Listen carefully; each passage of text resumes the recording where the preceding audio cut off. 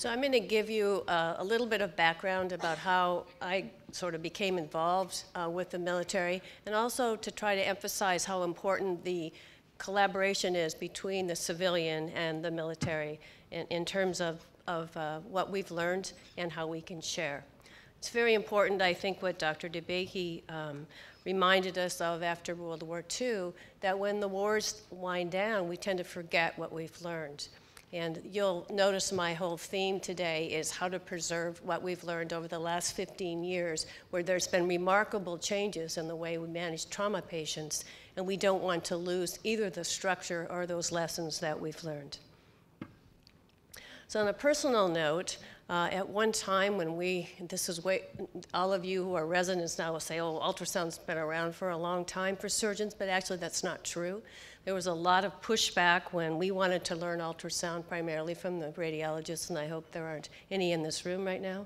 But every time I would take my little ultrasound machine out of my office, my dean would get called. I mean, it was pretty nasty. And Dr. Pate will remember this back from San Francisco General Hospital. And so we thought maybe the best way to diffuse that kind of tension is to be sure that we taught surgeons the correct way to use ultrasound, and to emphasize that we were just using it for a diagnostic test answer a certain question, so a directed ultrasound or focused. And in order to do that, we went to the American College of Surgeons and let's say, we're going to develop a course, we're going to teach people how to use it in a safe way, and to tell them what they can and can't do with it. So I happen to be the chair of the education part of the National Ultrasound faculty in the early 2000s, and we had a representative from the military. He was actually Army, from USU's Medical Center, Dr. David Weary. And he called me one day and he said, I want you to go up to Travis Air Base and teach ultrasound there. And I'm like, why do I want to do that? I mean, I don't have any connections with the military, and why would I really want to go all that way? So I was a little bit bitchy. I mean, I'll say that. And I do drive a fast car.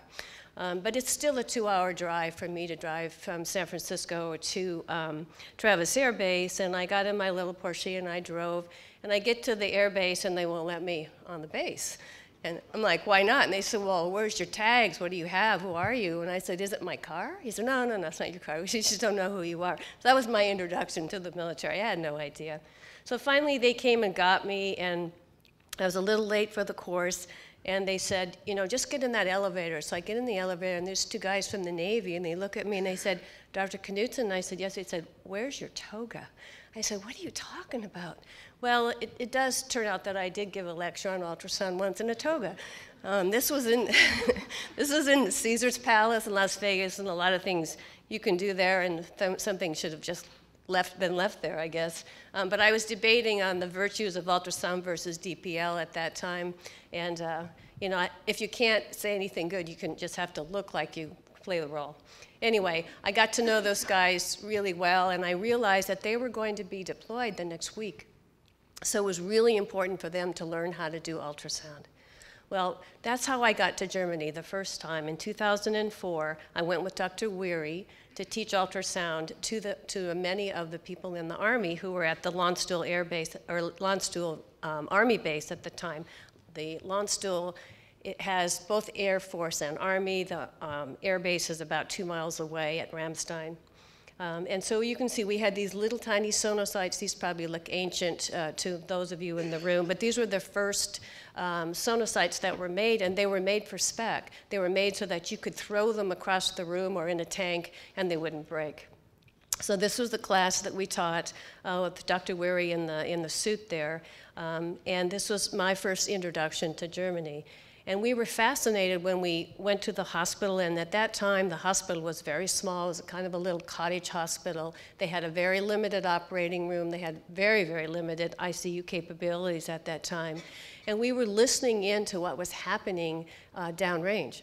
And we were hearing these terrible injuries that were being inflicted at that time. Most of them were gunshot wounds. It was before a lot of IEDs were used. And we would hear these horrible injuries, and the guys that were down there were quite junior. And we were listening and saying, I wonder if there's a way that we could somehow help out.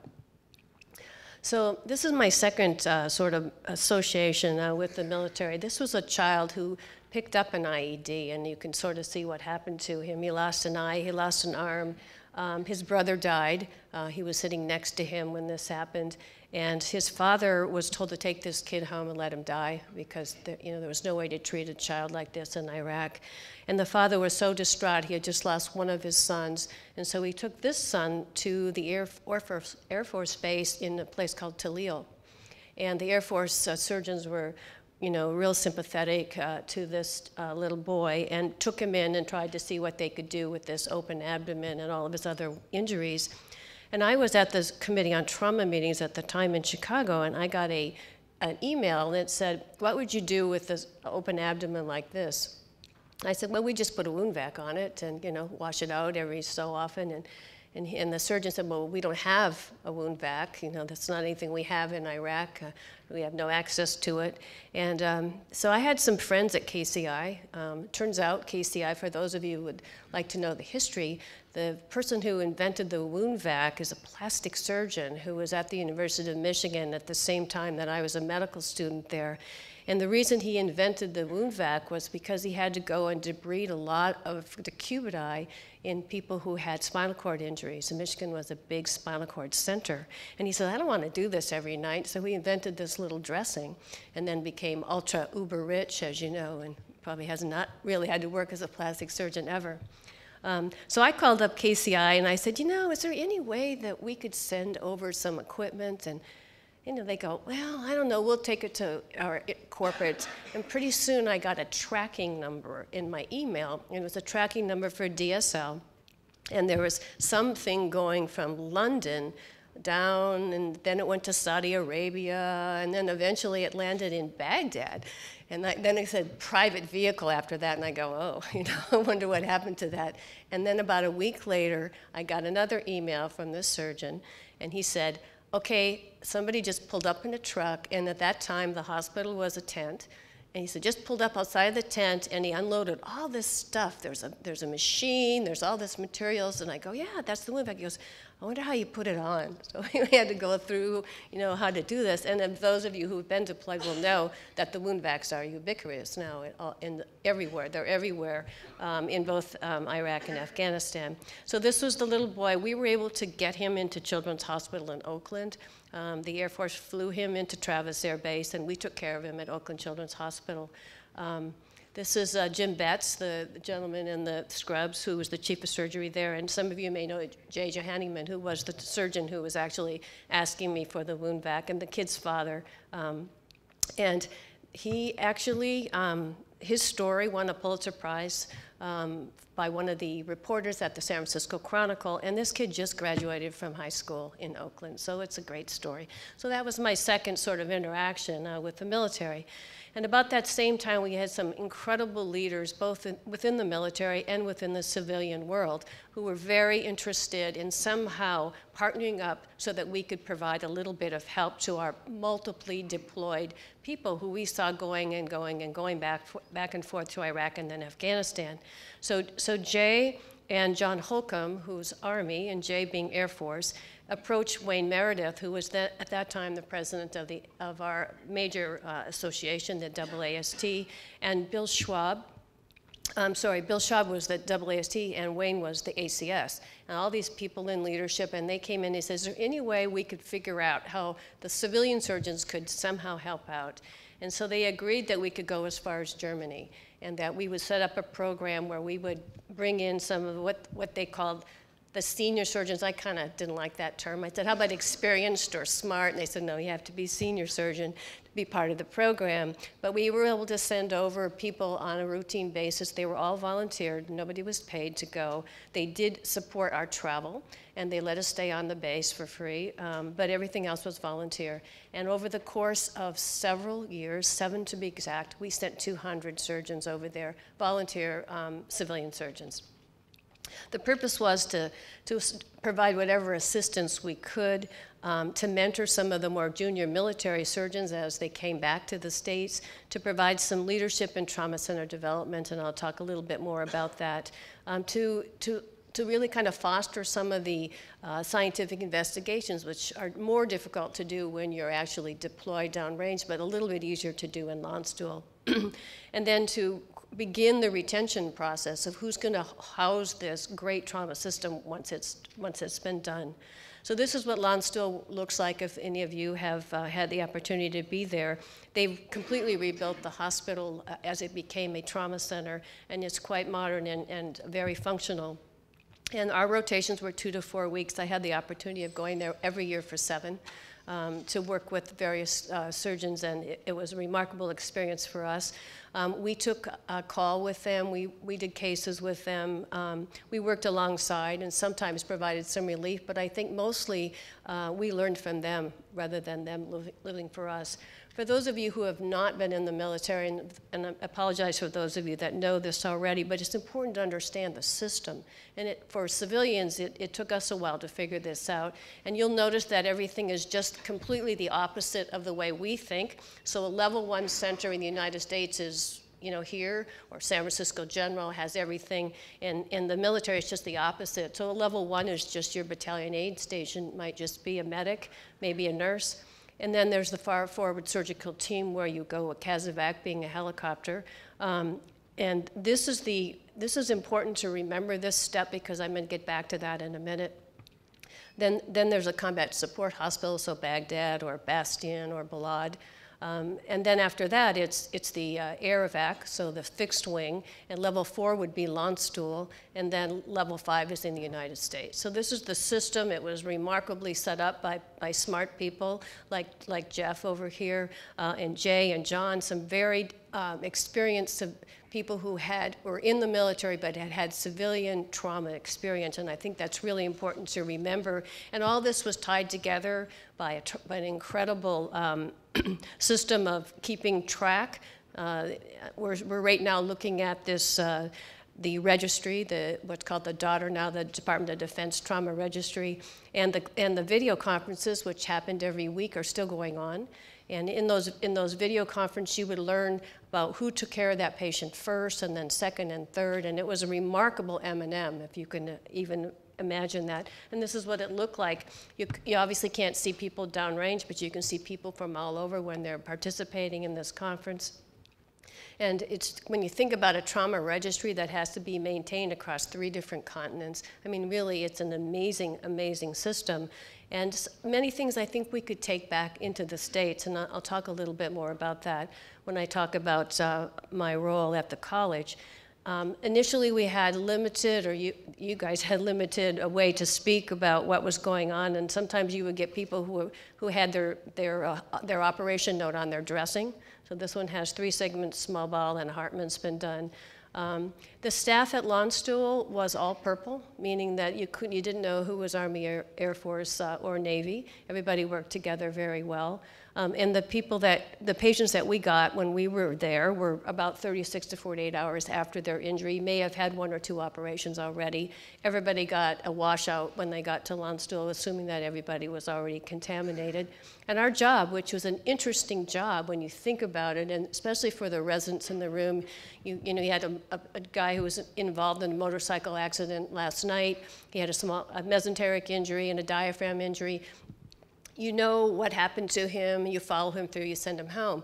And here, you've had 2 different surgeons operating on this patient by the time you got them. They were the sickest people you will ever see because of the multiple injuries, and your job was to get them ready to transport out as soon as you could, because you were getting ready for the next group. So it wasn't unusual to have 5 criticals come in all at once, and everybody divided up and took care of these people, and your job was to be sure that they were ready to fly. So what does that mean? It says, well, the hematocrit had to be a certain level. They had to have their potassium had to be perfect, because you were going to be lost to that patient for 12 hours when they're in flight coming back to the United States. It's a very different way of thinking. And I can remember as an intern how I was so, I knew everybody's magnesium level and all those things, the details that you had to know. It's the same as an old attending. All of a sudden, it was really important to know everything about that patient before they left. So it was, for us, a very interesting experience. And of course, the injuries that we were seeing there were just devastating. Multi-cavity when it was penetrating, and severe, terrible blast, and multiple burn injuries at the beginning. And I know you have a burn center here.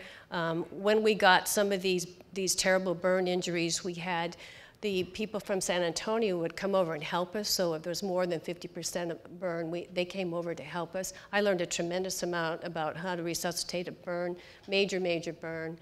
This was the frag jar. These were some of the things, this came from Balad. Some of the things were taken out of our injured troops by explosions.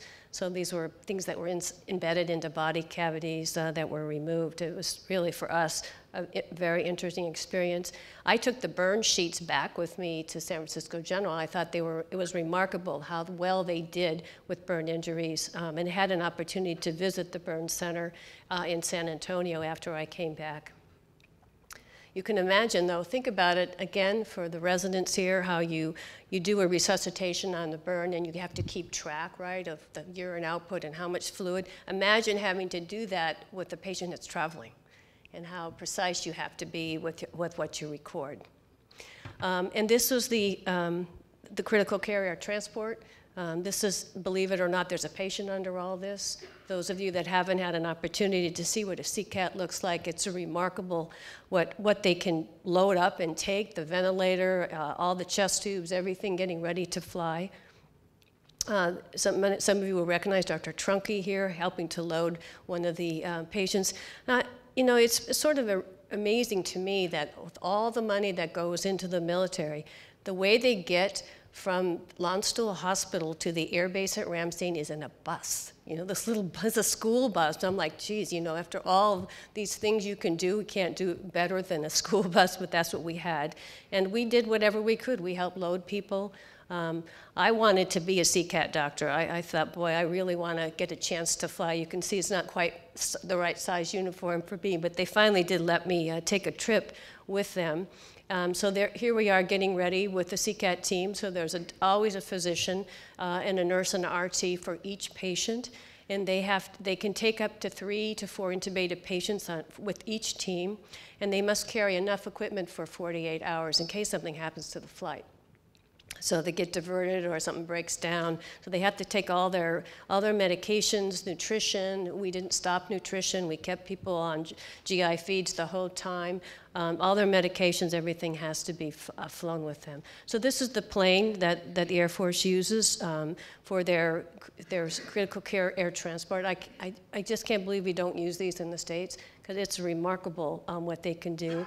And this is what's called the flight line when you go over to the air base. And when I went over there, they told me, doctor, just stay out of the way. I said, okay, you know, because we know how to do this. So they get the bus comes up to the back. They empty these enormous planes out, which are used to take tanks in and all that other stuff. They empty them completely, and they start loading patients. The most critical ones go in the back. This is what the plane looks like in the inside. You can see where all these bunks have been placed, and there are patients on the side if they're walking wounded, and then the bunks, and then eventually the most critical ones are brought in the back of the plane, the last in and the first out.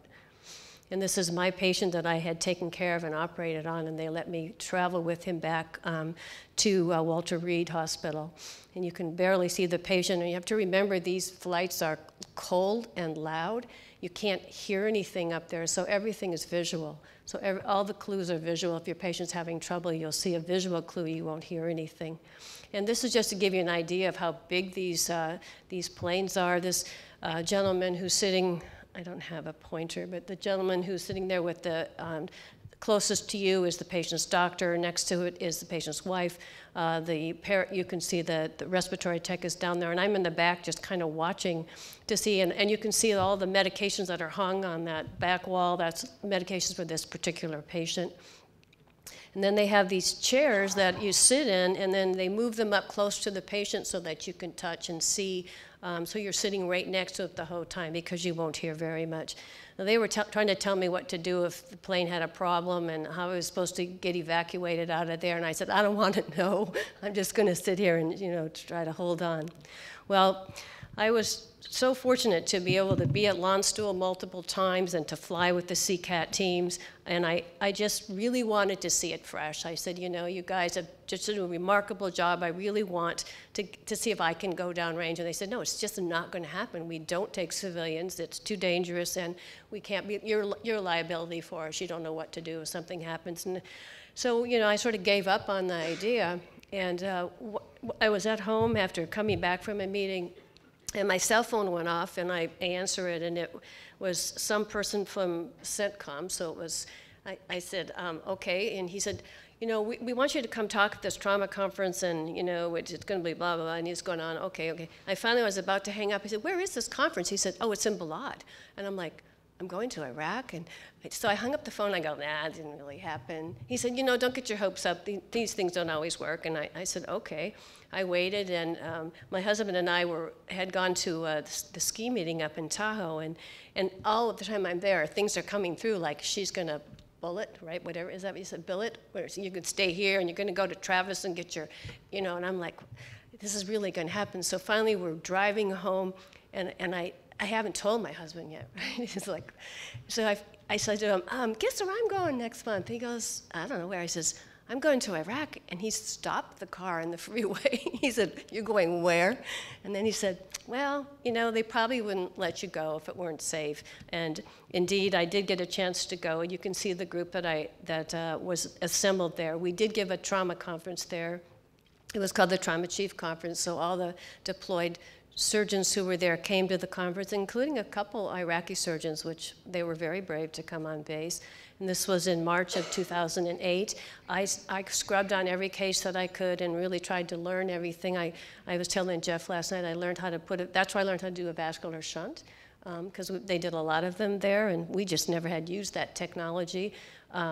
When we landed there, it was Easter Sunday, and I, you know, again, being very green and not exactly know what was going on. They came to get me. They rushed to get me. They said, you have to come and see what's happening. And I go, what is it? They said, we're running a resuscitation with the TEG machine.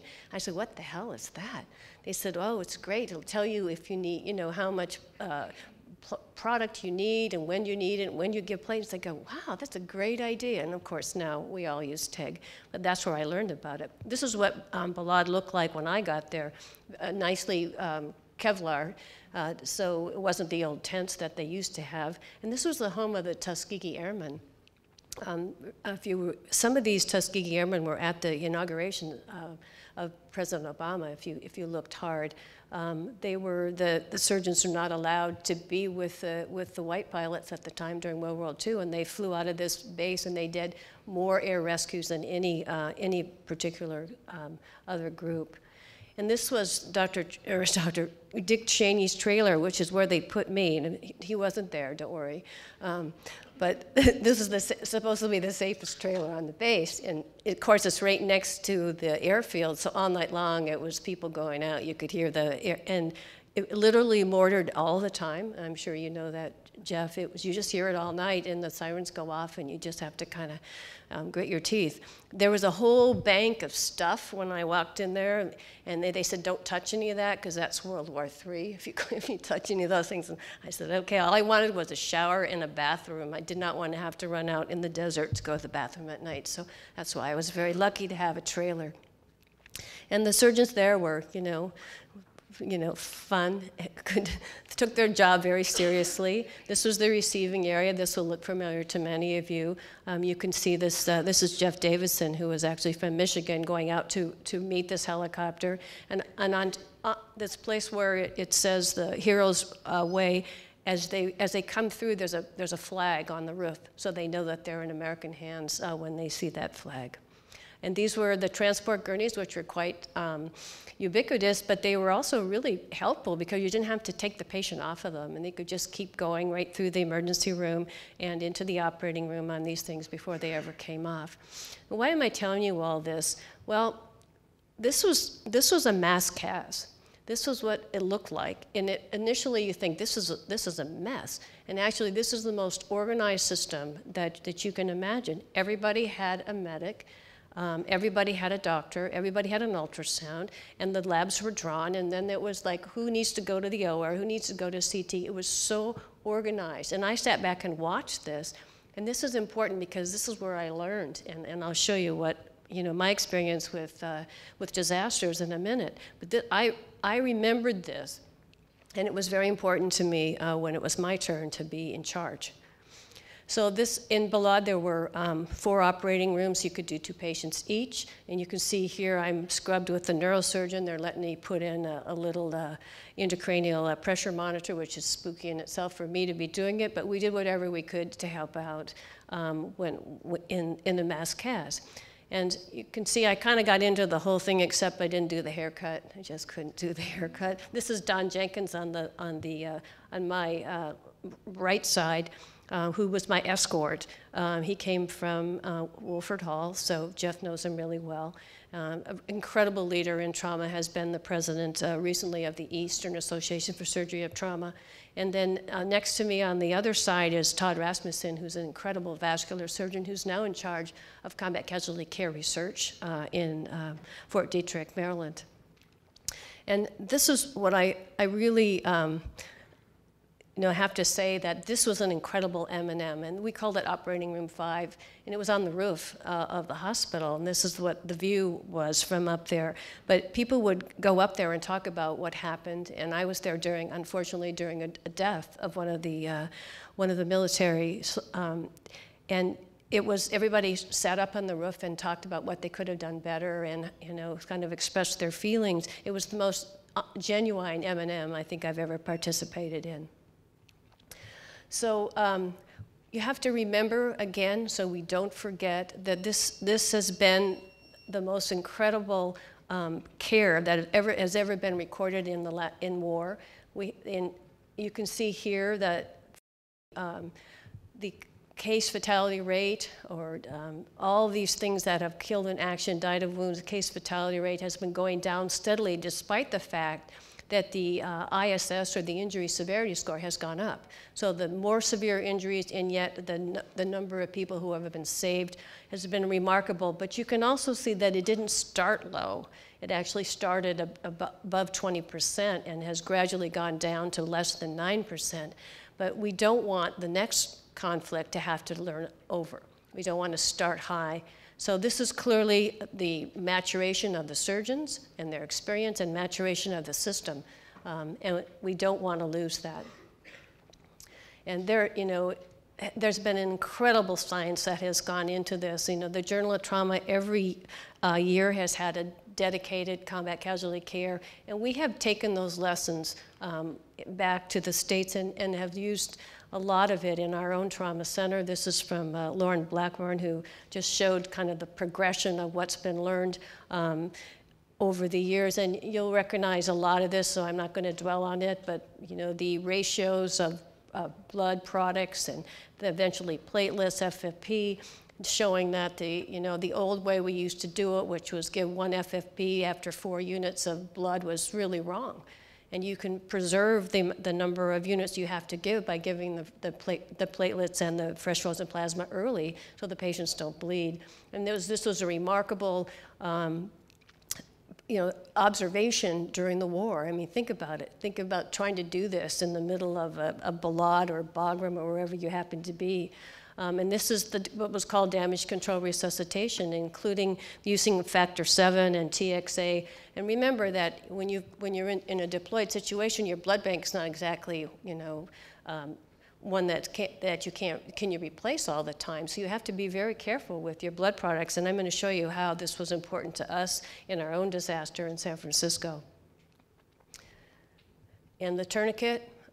We used to think a tourniquet was for wimpy surgeons. It should be able to get control of that vessel. Well, that's truly not correct. I mean, many lives have been saved with the tourniquet, and we were afraid that that they would go away like the mask suit did, which we used to use. But we've now put tourniquets on our ambulances in San Francisco. Sometimes they're put on a little bit aggressively. I had one come on with a person who had a pinky injury and had a tourniquet on. I go, well, it's probably a little bit of an overkill, but I'd rather that they use it than not.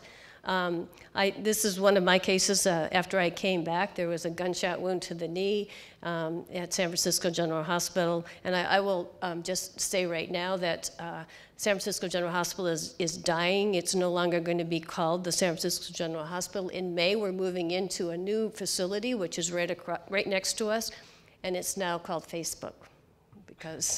Because the money came from the Zuckerberg. So it's actually called the Zuckerberg's San Francisco Hospital or something like that. So thank you all you Facebook users for building me a new hospital. So I had one of these gunshot wounds, and we knew that ortho was going to do their big orthorama, and then so I said, you know what, let's just put in a shunt, and then we'll just let them do their thing, and then we'll come back. And we certainly did a little PD feeding too, but I learned to get it that Todd Rasmussen taught me how to do, and I went and took a nap, where they were doing their ortho, and it was the middle of the night, and then we woke up fresh, and we came back and did our anastomosis. I also had a chance to visit the Palo Alto Veterans Hospital, where one of the polytrauma centers, to meet some of these guys that had just been had just come back and were getting their rehab, and saw the remarkable things that could be done for the double amputees and sometimes triple amputees. This was a young guy who was a Marine who had gone to high school with my kids. And I went to visit him and learn about what they did. So this was the summary of the surgeon visiting program, where we, as I mentioned, 200 surgeons have participated. They were both trauma or vascular surgeons. We did publish in the New England Journal some of the results of our exchange, and we were able to get Landstuhl verified by the college as a level 1 trauma center. So a great success, I think, of the program. Lots of collaborative papers that were published. This was Warren Dorlack and I'm trying to remember, Ray Fang from the Air Force, who were both over at Landstuhl at one time.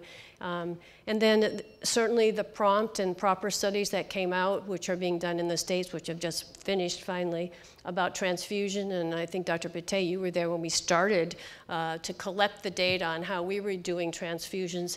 That was a $50 million research project that was funded by the Department of Defense in 22 civilian hospitals. And then the National Trauma Institute, which I'm proud to be a member of, is also funded primarily from the DoD. Well, where do we go now? How do we sustain this military-civilian collaboration that happened so nicely during this time?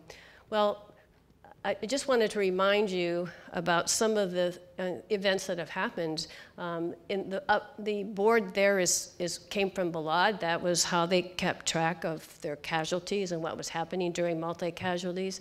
On the bottom, you recognize Boston, where tourniquets were used quite frequently, and the damage control, resuscitation, as well as how you treated the amputations was really learned from the military. Up on the right is my time in Haiti, which I'll talk to you a little bit about. And then on the bottom was my own personal disaster in San Francisco, not me personally, but the one I was involved with. So in Haiti, there were over 300,000 injuries and 200,000 deaths when that earthquake happened.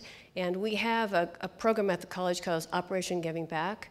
Many of you might know about this. And being registered with OGB, I was able to get a little berth on the Comfort, which is the Navy ship going out of Norfolk in Virginia. And the Comfort went down to provide some aid to Haiti. So this was the Operation Unified Response. This is the inside of the ship. It has 11 operating rooms. You can see they're pretty nicely equipped. There's 1,000 beds on that ship. Now, this is sort of an interesting idea, though. These are the things that keep the gurney in place while you're operating with the ships moving, so that was quite an experience. I can tell you, for me, I was operating, and we did a lot of burn and plastic surgery work when we were there, and I was wearing loops. And I think I'm a decent surgeon. I'm probably not the best, but spent a lot of years doing it, and I couldn't find my suture. I would be looking down, and then I would be like, what? And finally the guy said, take those loops off because the ship moves, right? So every time you're looking in a small field and it's, the field has moved out of your vision. So once I got rid of the loops, I was sort of back to normal. It was an interesting experience being on this ship while it was moving. They had a beautiful ICU, you can see here, and this was CASEVAC, which is their emergency department. In the time that I was on the Comfort, this is how many admissions there were, many of them children, because Haiti, most of the Haitian population is less than 18. 800 operations performed in 3 weeks. And I have to say, most of this was orthopedic work. They did a phenomenal job. They would operate 24/7. All of it, again, volunteer. We had some burns, and we even had some babies born on the ship. You can see this one. You can see the fracture of the mom's pelvis and her femur there, yet the baby and the mother both survived. Now, this looks like a tent that could be anywhere, right? It could be in Balad, it could be in Afghanistan, and it was in Haiti. And then I had a chance to eat MREs, right? The military meals. And I would say that if you have a choice, the Air Forces are the best. Armies are really bad. There you go, guys. And then there's a little military humor everywhere you go. They are a little bored, so vasectomies were apparently free. So a couple summers ago, I was on call for the weekend of July 4th. Okay, so remember July, you know what happens in July. And we had, there was a flight that came from South Korea into our airport. It was a Boeing 777, and I look every time now when I fly to see what aircraft I have.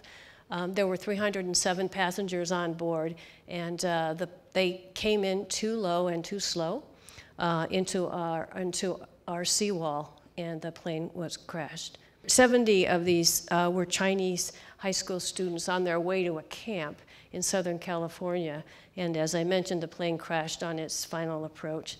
I'm going to see if I can. I've got to find the little mouse here. Show you the video. Look at him. So some guy was just filming, and you can see the plane coming in, and he just captured this. Yeah, he does. Look at that one. Look how his nose is up in the air. Oh my God! Oh, it's an accident. Oh, you're filming it too. Oh my God! Oh, no. Oh my God! Oh my God, you're filming it. Oh my God! Oh my God! Oh my God! You filmed the whole thing. Oh Lord have mercy. So what happened was they hit the seawall, as you can see here, and the back of the plane fell off. And then it did a pirouette, dropped the landing gear, and flipped almost 360. It's amazing that anybody survived this. This is what the runway looked like, and on the bottom right, and on the top, the plane did start on fire. So we were expecting a lot of burns, and we got no burns. Everybody, fortunately, was out of the plane before the fire started. So there were 181 injured passengers. Imagine this. We are the closest trauma center to the airport, and we are the designated trauma center for the airport. So we got 10 critical patients at San Francisco General, and 2 of them went to that other university that's down the ways. We don't say that name. There were 2 deaths at the scene. One of them was a young girl who was actually run over by one of the fire trucks. She had actually survived being thrown out of the plane. It was very, very sad. And the other one was dead on being ejected. Several victims were ejected out the back. Some of them were dragged on the runway, still in their seats, out of the back of the plane. And there were 9 hospitals that admitted 182 patients. There's a difference between 81 and 82 because a person was admitted with chest pain. It's sort of not surprising that somebody would have chest pain after surviving a big crash like this.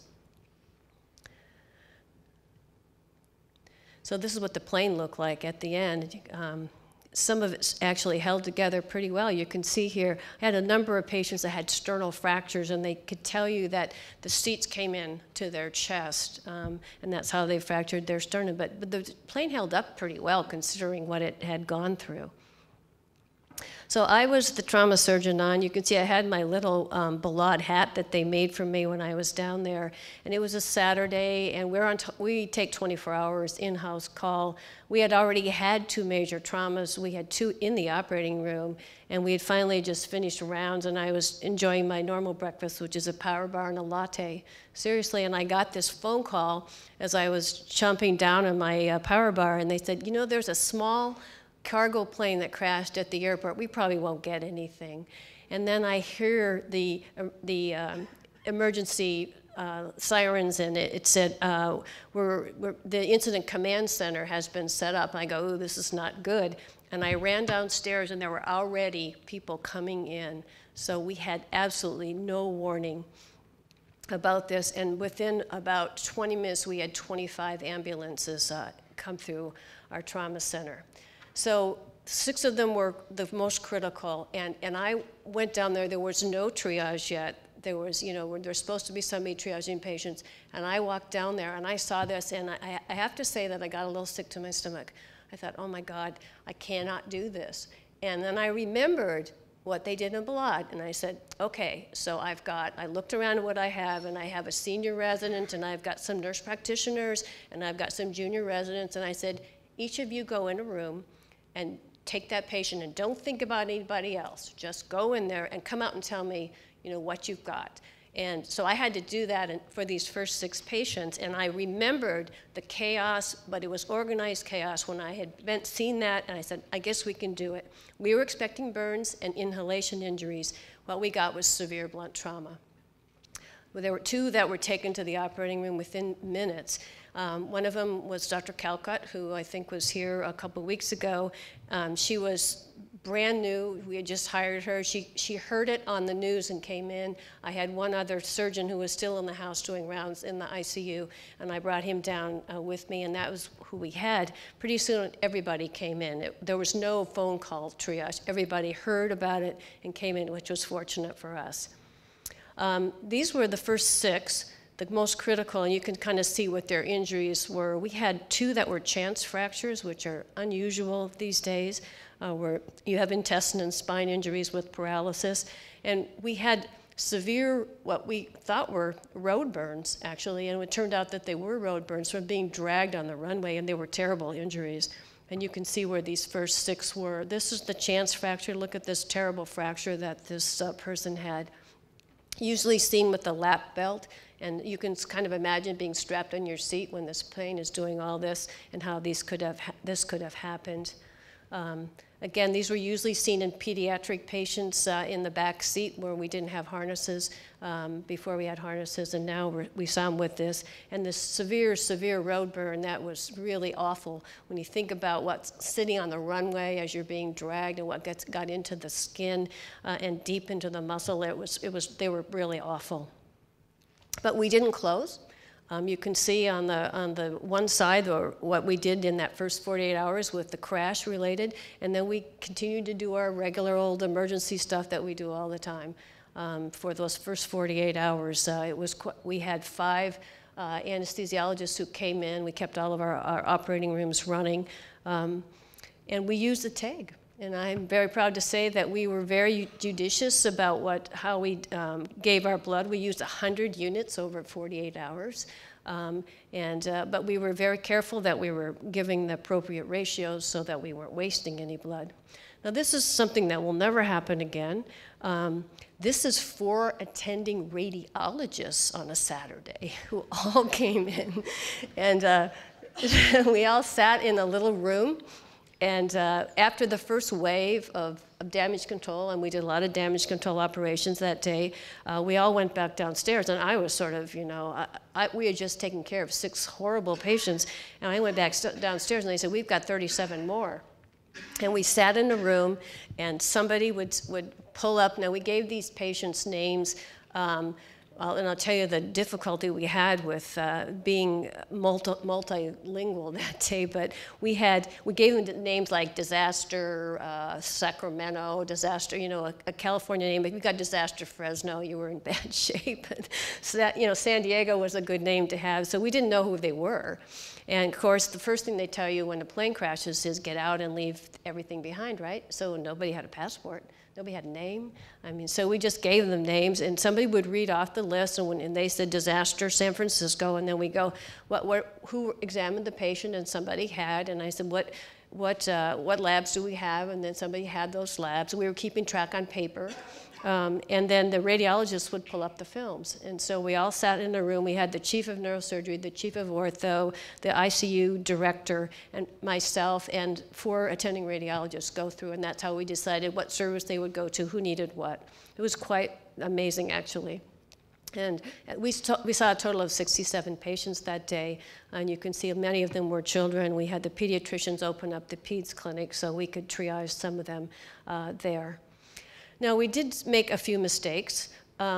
We had some patients that had this incredibly weird metabolic picture. They had severe acidosis that we could not explain by their injuries. Almost everybody that we checked had calcium levels that were very low, and they had hypotension and severe arrhythmias, and in some of them it persisted for days. And we couldn't figure this out, and finally somebody said, maybe it's toxic. Maybe they got exposed to something. So we actually talked with the Boeing about what's in the plane, and when the FDA comes out, when the Federal Bureau comes out to investigate the crash, we talked with them. Nobody could really figure it out. And there was all this stuff, right? There was a huge amount of stuff out there, and it's like, well, they got exposed to something. And 6 months later, and this is again, my military friends chiming in, I'm on a conference call, an international conference call, and somebody's in Afghanistan. And we started to talk about this, and he said, we know exactly what it is. It's what comes out of the helicopters when they crash. It's a flame retardant that's made from hydrogen fluoride. And when you think about it, and they told us that it converts to hydrofluoric acid, and it gives you a devastating inhalation injury if you're in a closed space, but it also binds up your calcium, and it sticks around for a long time, and it gives you these cardiac arrhythmias. And they said once they learned what it was, if you give nebulized calcium, you could save people. We figured that it was absorbed through the skin of some of these people who had this terrible road burn, and that's why it stayed around for so long. We just weren't smart enough to do tox screens at the time, and we didn't think about decontamination, because you wouldn't think you would need to decontaminate people that were in a plane crash, but we learned from that. We learned a lot of other things. There were 2 deaths at the scene, as I told you, and 1 death in our ICU after several days. And dealing with the grief of people from different countries is very, very difficult. Other unique problems were there were children who were traveling alone. There were families that were separated into different hospitals by their acuity. No one had been through customs. And Homeland Security actually set up in our cafeteria, which was quite interesting. And the guy that used to flip burgers for us came in and kept the cafeteria open for 24 hours. People from Boston sent pizzas. He says, we know what you're going through. It was a very interesting experience. And none of us left the hospital for days, as you can imagine. And this is something else you don't think about, but the media are very important, especially in an international disaster. They're going to be out there. You're going to have to talk to them. You're going to have to say, you can't say anything that favors one versus the other. So you have to really be well coached. And I did my first press conference probably 36 hours after this started, and we were so busy. And I was a little grizzly by 36 hours, as you can imagine. There's international, everyone, CNN, everybody's out there, because it's international disaster. And you have to be very careful what you say. You can't give away too much. And I was there doing my thing, and I thought I was doing okay, and there was some guy on the other side, and his question to me was, well, Dr. Knudson, you've got these burns, and you've got spinal cord injuries, and when are you going to call in the experts?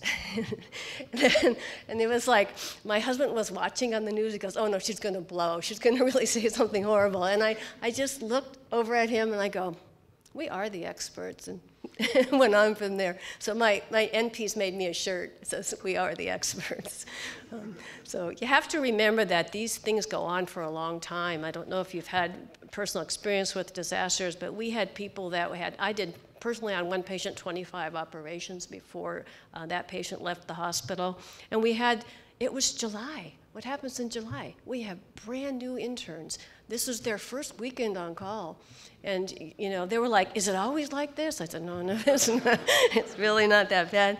But it's very important to think about decompressing, all of your staff. So I've had the very good fortune of being offered a part-time position in Chicago to work with the military health system and with the American College of Surgeons to see how we can work together. This was, again, the slide that you saw before to emphasize that we don't want to lose the advantages that have happened over these last 13 to 15 years. And again, Edward Churchill, who was from Harvard at the time, went with World War II, again warned us that we will learn, that we will start the next war way back and not where this one has left off. So we want to make sure that doesn't happen again. This is from a friend of mine, Jen Gurney, who I met in Landstuhl and who spent last year with me doing research before she was deployed again to Afghanistan. She did a little summary and said, "What year of residency were you when you first deployed?" And you can see that most people that were first deployed were right out of their residency and had almost no specific pre-deployment training. This is from the Army. I think the Air Force does a little bit better with this. But the point is that can you imagine coming right out of your surgical residency and being greeted with people that had just been involved in an IED. I mean, it's really amazing to think that we would send people that weren't quite prepared. And this is another thing that happened. This is data from NSQIP, which is the quality improvement program from the college. And not to mention the names of this is why I kept these kind of small, but many of the military treatment facilities in the States did not look so good on NSQIP data. And if you took any hospital, there will be places where they won't be doing so well, infections or central line problems, but because it's military, it became public data. It was published in the New York Times, and they got a lot of flack from this. And then what happens in the intra-war periods, the Department of Defense is our major funder for trauma research. There's almost no trauma research dollars in NIH, and the CDC, although was very good at funding many of us, and I think you were one here, was one of the CDC centers under Lauren Rue. They stopped doing most of that, and so the major funder remains the Department of Defense for trauma research, and in the intra-war period, these funds are at risk to be diverted to beneficiary care and breast cancer and some of the other things that are funded by other organizations and maybe should not be funded by the DoD. That's my personal observation. Now, the college has a huge history with the military, and you can see some of the founding members of the college. They were all the military. So we've had a long history in Chicago. This was the Great Mace, which comes out during your inauguration ceremony. If those of you who become fellows, you'll go to the ceremony at the beginning of the clinical congress, and this mace comes out and somebody carries it around. It's some type of instrument that was like were on the battlefield at some point, and I don't know what century, but it came from the British. They gave it to the college for their help during World War I in caring for British soldiers. So Dr. David Hoyt, you'll recognize, is the executive director of the college, and Dr. Jonathan Woodson is the Assistant Secretary of Health for Assistant Secretary of Defense for Health Affairs, and he's at the DHA. They signed a treaty at the end of October 2014 to work together. And this was our first meeting that we held where we brought in leaders from the military as well as all the branches of the college to help us out in this new partnership. And you can see that our group works very closely with many parts of the college as well as all the pieces of the military to try to bring together what we can do collaboratively. So far we've been working on the joint trauma system, and we're trying to make sure that it's not pulled apart. We have a civilian and a military leader of each of these committees.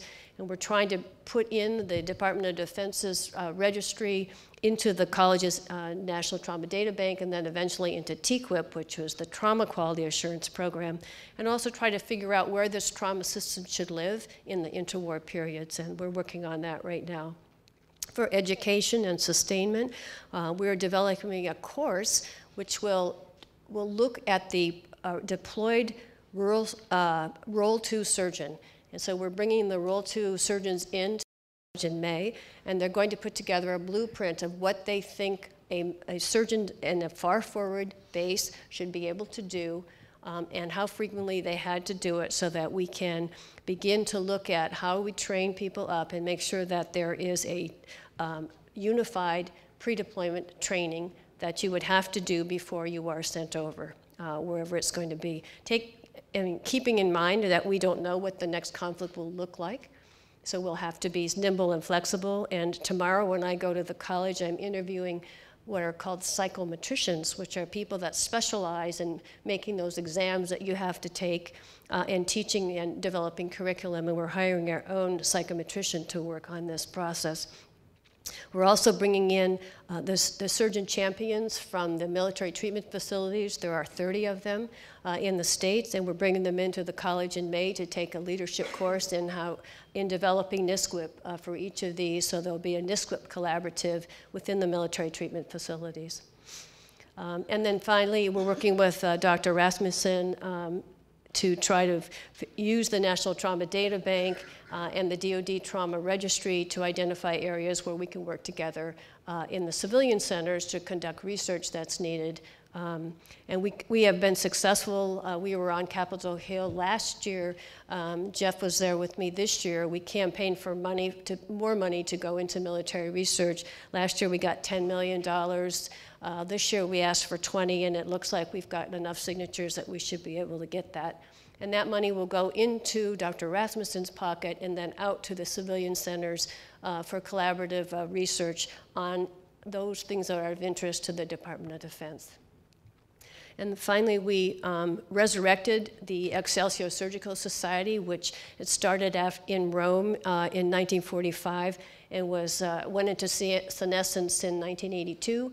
We had our first Excelsior Surgical Society this past year.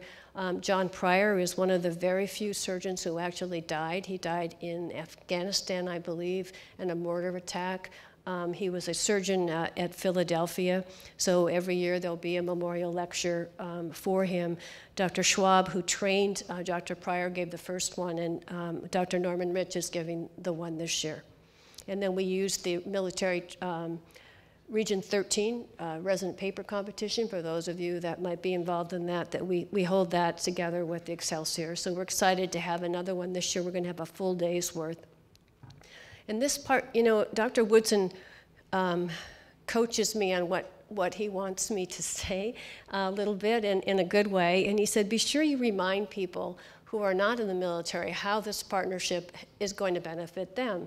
He said, just remember what happened in Boston and how the civilians were benefited by what the military brought back with us.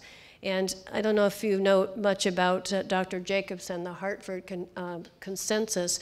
Dr. Jacobs had the opportunity to review the autopsies for the children that were shot and killed at Sandy Hook, and recognized that many of them didn't need to die, that they didn't have devastating injuries if somebody had gotten to them sooner. So there's a whole movement of trying to train the first people there, the teachers, whoever's there, the police, to control bleeding. And it's simple things like combat gauze and tourniquets. And trying to make them more accessible, at least in the public places. So that's the Hartford consensus. You'll hear more and more about that. And he has this thing called threat, which is once the threat is suppressed, the people who are still in there, because you remember what happened at Sandy Hook is they wouldn't let anybody go in until they were secure. And he said, there were people inside, teachers, people could have done something for these children.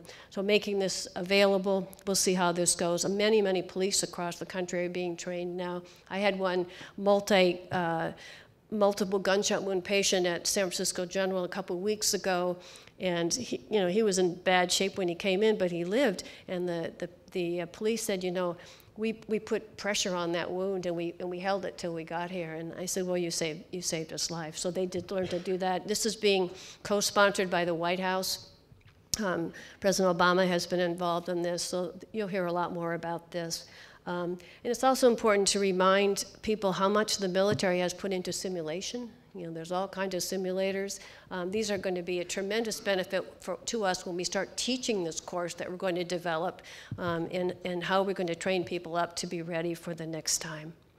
And then finally, the NISQIP will hopefully help, you know, to change the military treatment facilities, maybe impact the Veterans Association. We haven't quite figured out how that's going to work, because that's not department. It's a little different than the group that we're working with now. It's not DHA, but we may see it spill over here. Remember, the NISQIP actually started in the VA. So I think, you know, when you think about it, the military surgeons have two roles. They're there to take care of combat casualty care, but they also take care of the 10 million beneficiaries who have access to treatment. So there's a lot to be done. We were presented with this incredible display, Dr. Hoyt and I and Dr. Elster, during the Excelsior last year. These were flags that were flown for us in Balad, and I think Kandahar, maybe the other one, came from. They came with all their medals, and they were put in this beautiful display, and we were so pleased. And it now sits on the 28th floor of the American College of Surgeons, where it's proudly displayed for everybody that comes through. So that's all I have to say. I really appreciate your attention, and I hope that this was what you wanted it to be.